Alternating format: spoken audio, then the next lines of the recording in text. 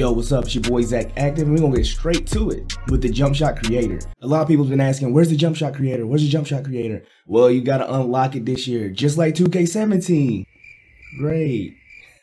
Chris Brickley's workout will pop up for me November 25th. Some people unlocked it in December. I don't know. I played 12-minute quarters, all my games, did all my drills in practice, so make sure you make that happen. Then you'll do a couple shooting drills.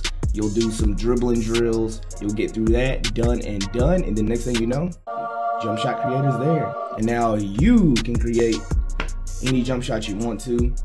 It's just like past years on how you create the jump shot, except you cannot control the speed now. That's a badge you have to use to unlock any type of speed. Appreciate y'all watching the video, and make sure y'all go ahead and subscribe. Make sure you hit that notification bell, and we gonna be on it, baby. We active this year. Holla at me, your boy Zach Active. Peace.